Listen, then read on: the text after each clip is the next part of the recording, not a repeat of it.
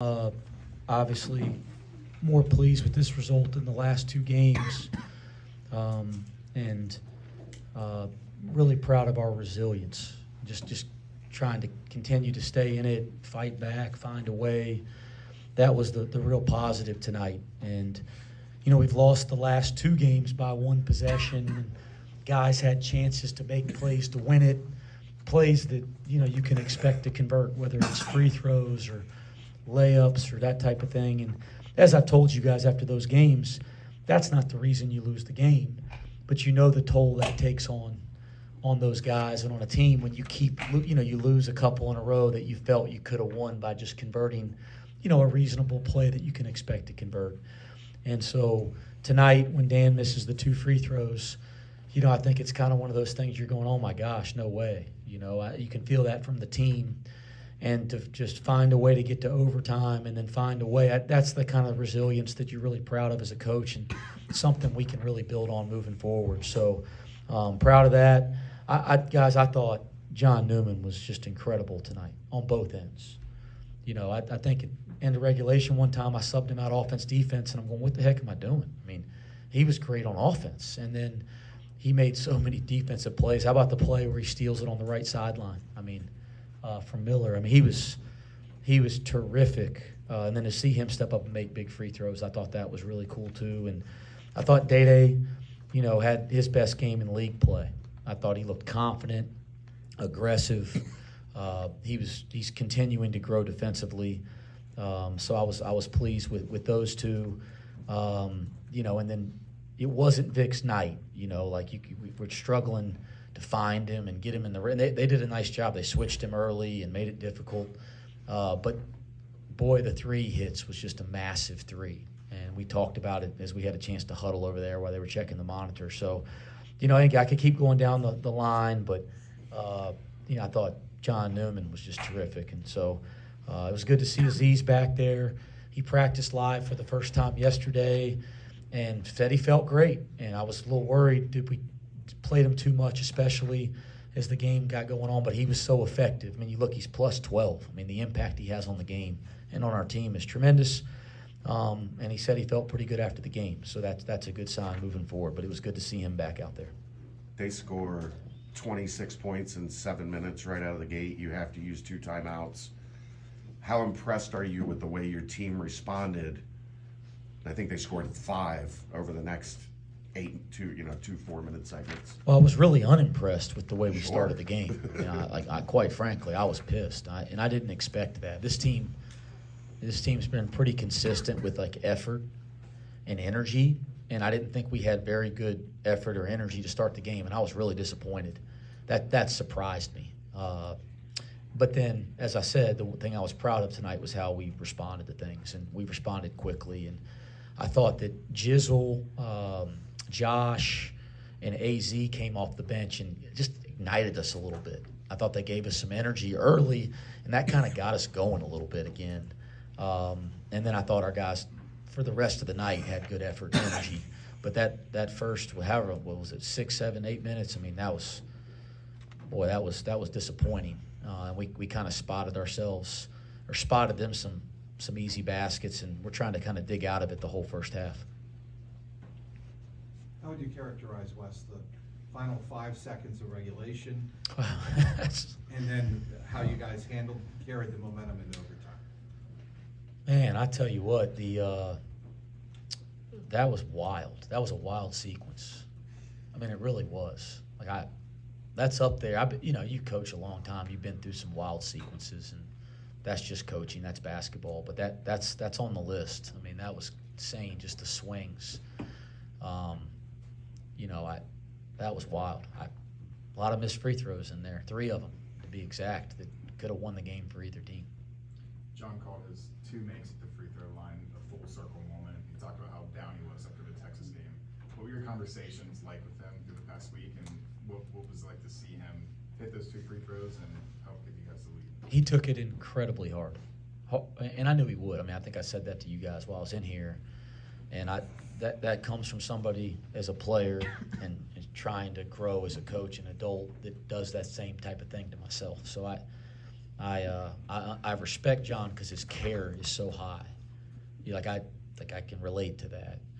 But he's also a leader on our team, and it's like this is what I've learned about being a coach. We take losses incredibly hard, guys. Somebody said something in a press conference the other day. You guys see Patino's press conference? I mean, every coach relates to that because it was just brutally honest, and you're like, yep, I feel the same way. But as a coach in a leadership position, we don't get to dwell because we have a responsibility to the guys in the locker room to respond the right way and prepare for the next game and lead them. We don't get to dwell. And that was one of the things John and I talked about. It's like I relate and understand and appreciate how much you care and why you're taking it so hard, but you don't get to dwell because you're a leader on our team and you have to show them how to deal with it. And he didn't turn the corner as quick as I wanted, but by the time we got into the Baylor game, I thought he had the right approach, and I thought that helped our team after the Baylor game when Dan misses, a layup and Seamoss misses a three, and they're really down. I thought it helped. They've all kind of been through it together a little bit now, and that's how the team starts coming together. So he took it really hard, but it was great to see him kind of back looking confident, get back to that moment on the free throw line and make two big ones. How do your emotions run with Day-Day? He'll bang a bunch of layups, then he'll turn around and make super clutch shots, big rebound. He's a good reason you get to overtime. I mean, coaching's a wacky profession, and he gets the steal and the run-out layup and tries to get his feet set to go dunk it. I've calmed down a lot in my old age. It's not even funny to me. It's like, come on, but that's coaching, and we got two rookie point guards. They're rookies. Just what it is. They are about everything that Cincinnati Bearcats are about.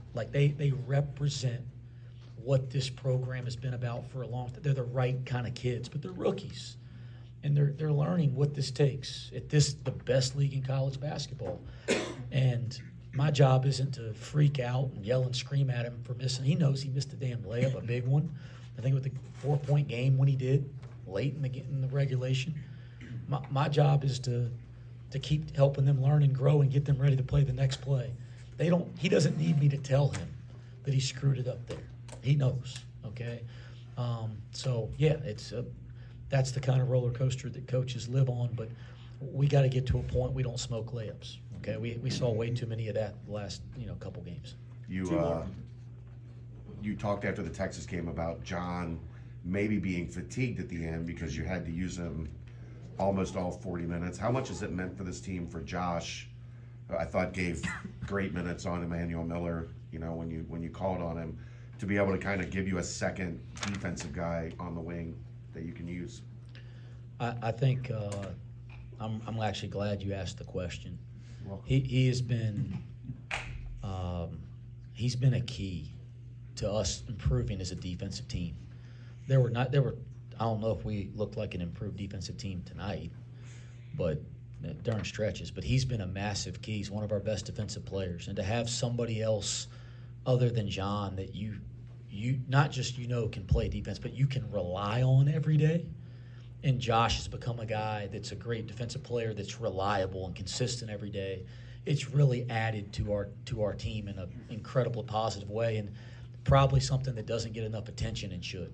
So, yeah, I've been really pleased with Josh. Coach, you've had a different player lead the team in scoring in all 4 conference games. Do you guys as a staff feel like that can kind of be a strength when opposing teams are scouting you, that they can't key in on one guy to kind of slow down? They have to slow down the entire machine of the Bearcat offense?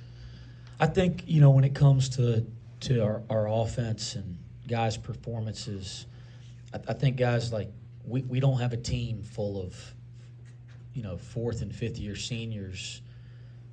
We got some younger players or players that maybe are older but in new positions.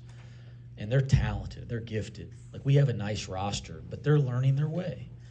And you're starting to see that. You see Dan Skilling starting to show what he's capable of offensively the last couple games, at this level, right? Or, you see Seamoss and what he's capable of, but these guys are at this level for the first time. finding their way for the first time.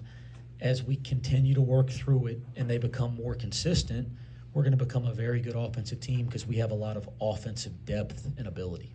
Ryan, last one. Coach, coming off back-to-back one possession losses, what does a win like tonight do for your team's confidence moving forward? Yeah, it's important when you've lost a couple games that you felt you had real chances to win. It's important to win one. You got to learn how to win in 1-2 possession games, which it seems like this whole dang league is, right? And so that it was important. If we didn't win tonight, we'd be back at work.